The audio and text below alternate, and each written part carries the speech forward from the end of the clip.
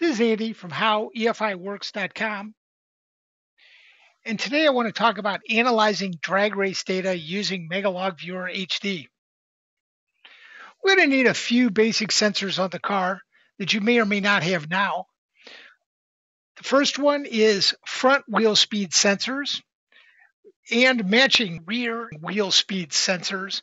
This can also be drive shaft sensors, whatever you might happen to have. We can correct for that. And a 2 or 3 axis accelerometer on the car. These things are commonly supplied to the Arduino guys that are making these drones, that sort of thing, from home. And they come for about $5-6 on Amazon these days. And you can generally bring them right into a 0 to 5 volt ADC input. So it can be done very inexpensively. I want to note that some of these sensors may be banned on race day, depending on your racing class, but it certainly can be used on test day. We'll be basically using engine and wheel speed data to generate and blend speed, location, and acceleration. We're going to make the basic assumption that your car has enough power to pretty much blow off the rear tires almost anywhere on course, and that you have some sort of power adder, whether it be nitrous or turbo or whatever, that you can control the power on the car.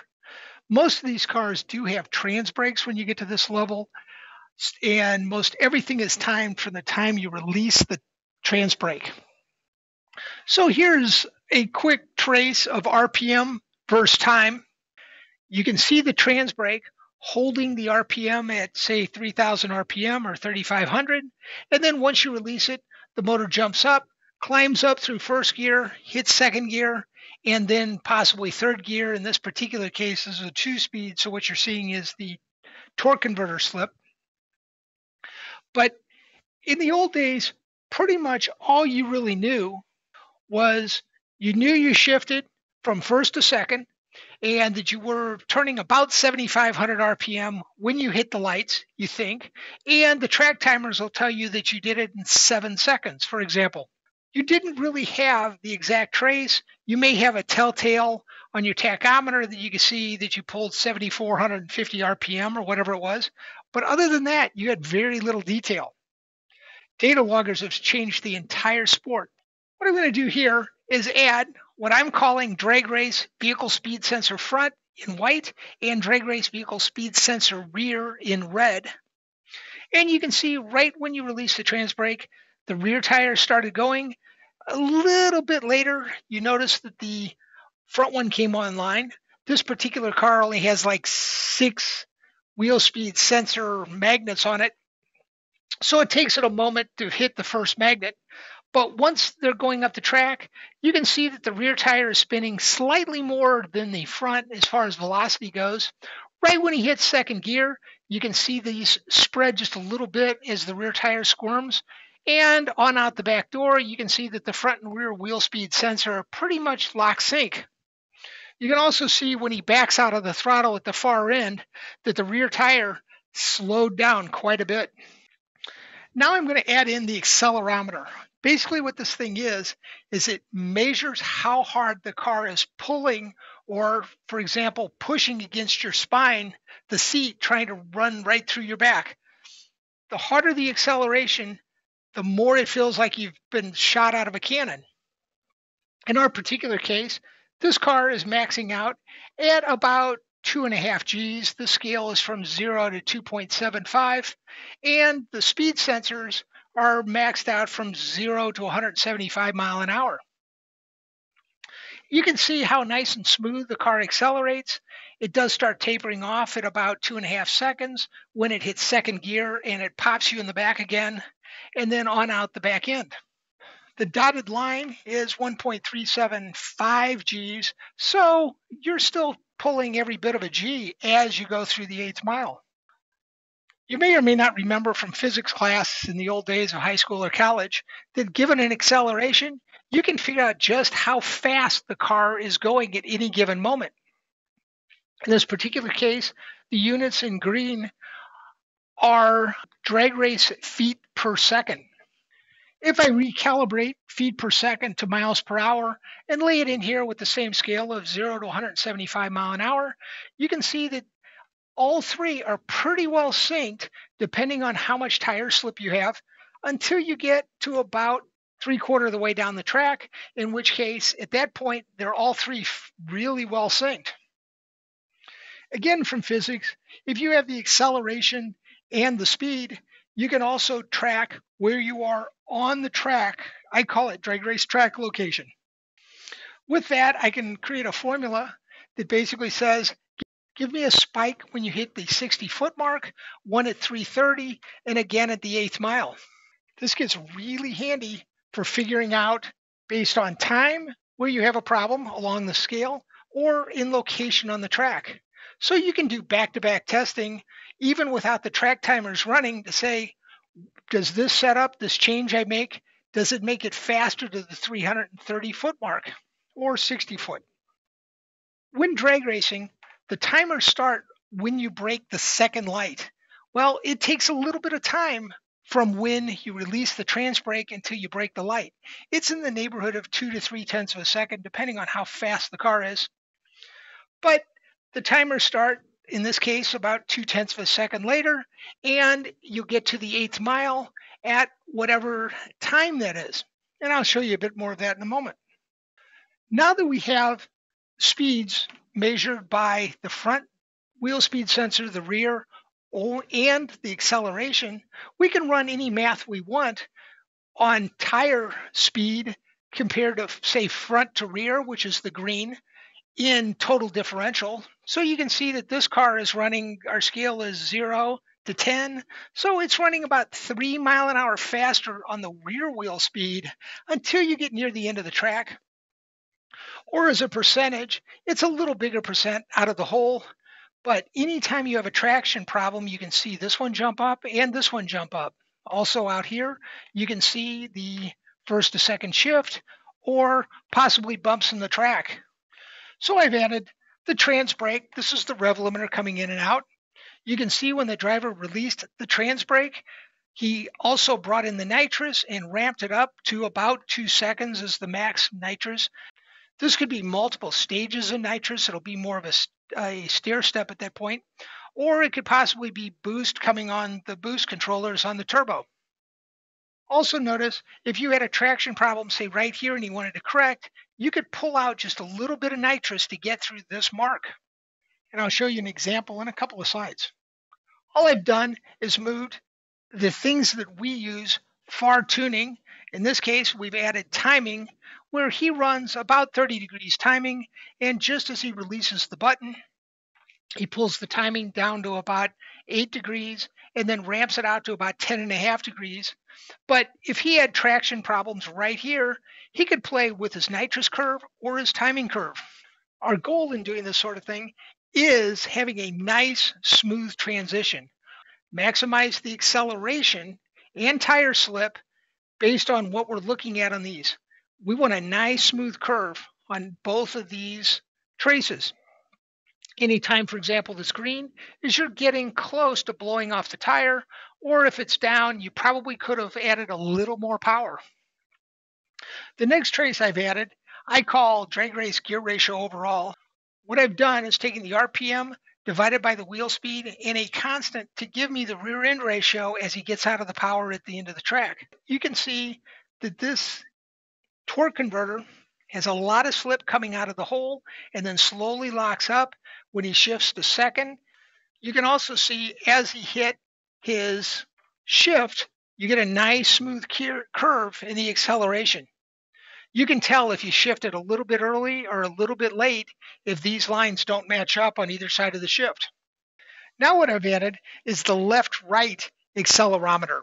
Basically what this does is tells me that the car is going sideways or not, at least a little bit. As he comes out of the hole, he's nice and smooth out to about 2 seconds. Then at some point he lost a little bit of traction. It's right here. And you can also see he steered the car to try to keep it straight. And then just about got it straight when it hit second gear and the car jumped sideways on him again. If you can see he drove out of it very cleanly because his acceleration didn't drop. But if you compare maybe 10 or 20 runs and the car always jumps to the same side on every time he shifts to second gear or a lot, you probably, if you get into this situation, might want to play with tires staggered a little bit to get that out. Tire pressure slightly, pull a quarter pound of air out of one tire to see what it does. Whatever it takes to keep the driver from having to make corrections and stay off the wall. These happen to be the curves that you use in a Megasquirt on a nitrous car. Basically, what we're doing is here's the duty cycle where just as he releases the trans brake through 3 seconds, he comes out with about 35% duty cycle. And then as you go up the track by 1 second, he's at 58% duty cycle. And at 2 seconds, he's at 100. It's the combination of this nitrous and fuel solenoid is controlling the air-fuel ratio as he goes up the track. Also at the bottom, you'll see his timing retard. This particular tuner is coming out of the hole at a fixed timing, and then what he does is pulls timing as you go down the track. But again, if you had traction problems at 1.2 seconds, you might want to put a dot here and pull out just a little bit of timing to regain traction for a more consistent drive. Here's an example of a car, same car, different track. And you can see where he pulled the wheels. The reason I can tell that is the red line, all of a sudden, which happens to be in our case, the vehicle speed sensor front, stayed constant for some period of time. That implies that that tire sitting in the air, when he finally did set it back down, it caught back up. But his acceleration was nice and smooth, so he never had to lift. It never got high enough for it to be a problem. You can also see in the tire what appears to be slip is really because that front tire is not accelerating. Here's another example where in this particular case, the driver blew off the tires at about 1 second. You can see where he got tire slip. He also got out of the nitrous, gained traction where these numbers are coming back online, and he attempted to bring on the nitrous again, but instantly blew off the tires. Notice when he blows off the tires how the acceleration drops to almost nothing, comes back in when he got into the power, but then again blew off the tires, and he finally got out completely for a half second or so and rolled back into the power, but he did not reapply the nitrous. But if you happen to see that on 1 or 2 runs, you always blew off the tire at whatever time, you could adjust the nitrous down to keep that from being a problem. A basic physics lesson again. This is again our acceleration curve, and it's the area under the curve that you really want to maximize to get a fast time. This happens to be that run, same surface, but he blew off the tires by having a little too much nitrous in the car, and you can see how much less area there is under the curve. Let me go back and forth. There's a good run and a run with traction problems. This particular one has a lot more area under the curve. Megalog Viewer HD has a feature where you can drag the mouse from right when you launch the car all the way to the 8th mile mark, and you can see the totals and highlights in the bottom right corner. I'm going to zoom in a little bit. You really can't do this in the software. I did it with copy paste. But you can see the acceleration in G's. His average acceleration was 1.626 for that entire run, and his maximum acceleration was 2.567, which happened right about here. That is an extremely fast run. If you notice, the track timers are showing a max of 4.476 seconds, and that's in the 8th mile. Again, this highlight is just giving you, on the averages, it's the area under the curve. All I've done here is change the views to what the tuner may want to see, which at the top is the basics of where you are on the track in green, the track timers in white, and RPM in yellow. The next trace down, you can see the trans brake where it releases, the acceleration comes on, and you can also see the 3 wheel speed sensors. In this trace, we can see the tire slip, and notice how nice and consistent this thing is, and at the top end, how there's almost no slip at all. That was an extremely fast run. Again, we can drag from left to right on a run and get the totals and highlights on the right, anything you want to see. What I've done is zoomed in, and we can see that the track timers in this particular run were 4.813 is what I'm estimating as the maximum. In the blue circle is the Excel maximum of 2.139 on this track, which was happened right about here. And you can see the 3 wheel speed sensors as he drove out the far end were right at 159 mile an hour on all 3 of them. All I've done is put gray in the area that we're actually looking for, and that is your Excel G's average. I haven't really given the details for this particular set of slides. The reason is it varies a little bit from car to car and data logger to data logger. But I can probably pretty much set this up on almost anybody's data logs, provided you have wheel speed sensors, at least either a front or a rear. I prefer both, and accelerometers, which is what we verify everything with. Should you want to contact me for setting this all up on your car, just contact me at whittlebeast@gmail.com. And I'd also like to thank my friends at tunerstudio.com. These are the developers of Mega Log Viewer HD.